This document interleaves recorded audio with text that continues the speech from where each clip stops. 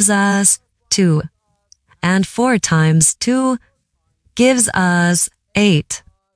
So 8 divided by 8 is just 1. But this answer is not correct, because according to the order of operations, first we have to do parentheses, then exponent, then multiplication and division, multiplication or division, and finally addition or subtraction. Remember that multiplication and division have equal priority and we have to work from left to right. And the same applies to addition and subtraction. In this expression, we have 1 division, 1 multiplication, and 1 parentheses. Inside this parentheses, we have 1 addition. Here we have a multiplication because in mathematics, when a number is placed next to parentheses, it means multiplication, and we usually don't write the multiplication sign for brevity. Okay, so according to the PEMDAS, first we have to do this parentheses, then this division, and finally this multiplication.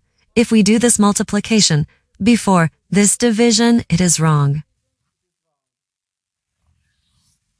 So first, these parentheses. Inside this parentheses, we have 1 plus 1, which equals 2. So 8 divided by 4 times 2. Now we have 1 division and 1 multiplication. As I said, multiplication and division have equal priority and we have to work from left to right. So here, first we have to do this division. 8 divided by 4 gives us 2. So 2 times 2, which equals 2 times 2, which equals 4. And this is our final answer to this problem. The correct answer is 4.